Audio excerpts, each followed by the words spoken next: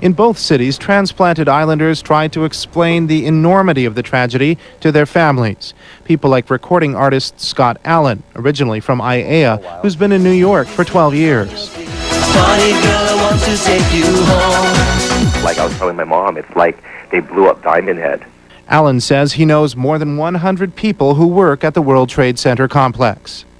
This is the worst thing I've ever experienced in my life, and this is the worst experience I ever had since I left Hawaii and moved here in New York. And it's just very upsetting. I'm distraught, but more than anything, I'm more concerned about my friends that were in the building, that work in the building. Kyoki Kerr, KITV4 News.